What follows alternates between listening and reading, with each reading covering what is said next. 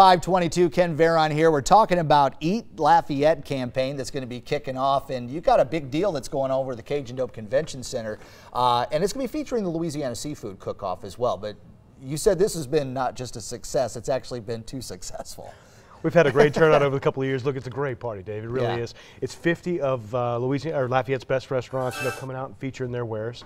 Also paired with the Louisiana Seafood Cook-Off, which is also featuring, I think, 4 or 5 of our local chefs competing for that Louisiana seafood title. And you said this is a great setup because you can go in there. There are 50 areas of places that you can sample. 50 areas, everybody's bringing their best stuff, and it's just a good party. It really is. There's a lot of excitement. So. Now, how do you get tickets for this? I believe Ticketmaster.com currently now, and also up until the time of the event, the Cajundome box office will have some for tomorrow night as well. And do they have a limit on those tickets? Because you said that it's a big deal. It's a poppin' event, thankfully. We're fortunate to have the support of Lafayette and the turnout that we get. So, now, how does that put Lafayette on the map? When, not just, we already know how awesome the food is here in South Louisiana and Acadiana, but this has got to be for Lafayette tourism to really bring people in from all over the world. Oh, absolutely. I mean, it's a great promotional event. Summertime, as we all know, is a little tough in the restaurant business. People go on vacation, getting everything set up for school, return to school as well in August. So this campaign is pivotal for our local people, You have some good sponsors this year?